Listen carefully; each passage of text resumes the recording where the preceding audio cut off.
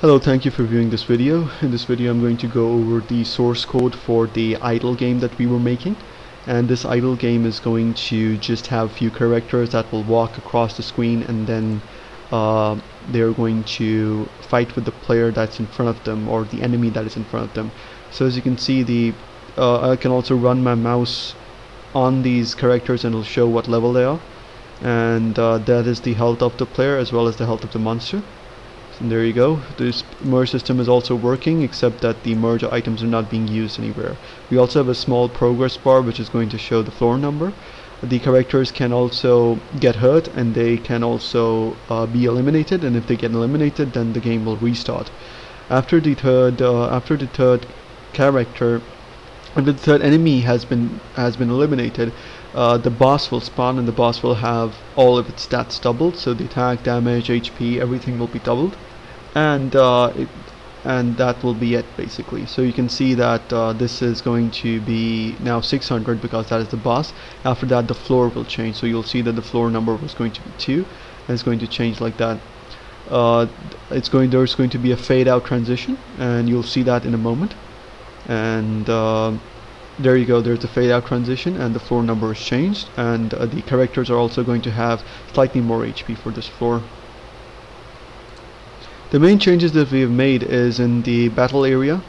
So if you open up the battle area control, you'll see that we have these functions for all of the various events that can happen during the battle. So we can either win with the characters winning, or we can win with the enemy can actually win. So these two functions have statements which are handling all of that.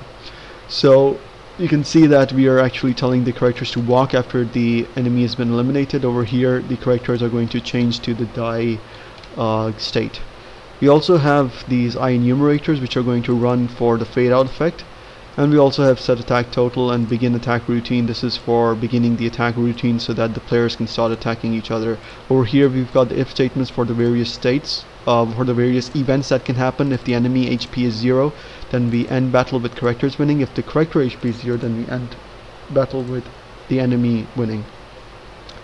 We have animation controls here. We've got a few other animation cases in fact.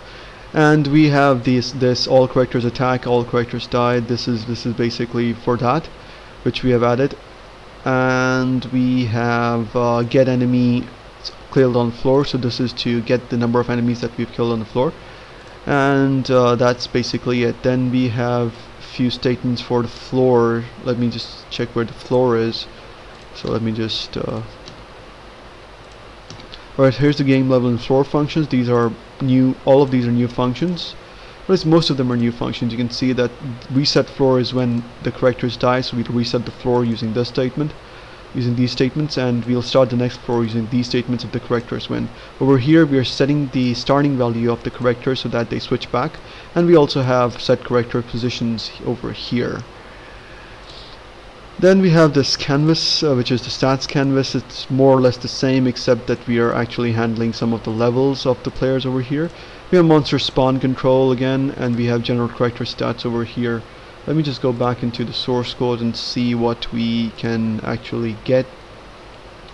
So in game control, yeah, that's basically it really. I also have certain this text added on top of the player that is for handling the player level. So you can see there's also a script, brand new script, which is going to simply handle the text that is on top of the player once the mouse is rolled over. Those are basically the major additions.